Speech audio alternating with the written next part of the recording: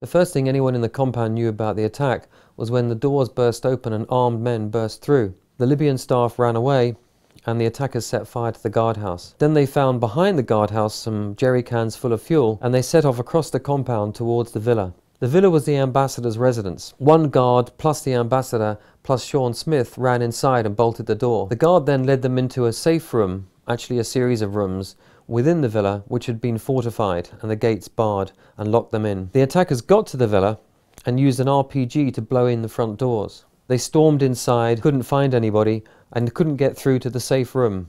The United States insists there was a major firefight that raged for nearly an hour across the compound.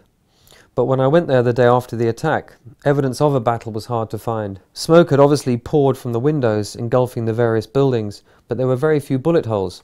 I could only find one impact from an RPG, which was the round used to blow open the front doors. If there were exchanges of fire, there's no evidence of either bullet holes or the casings. The only place where there was a serious firefight was the rear gate.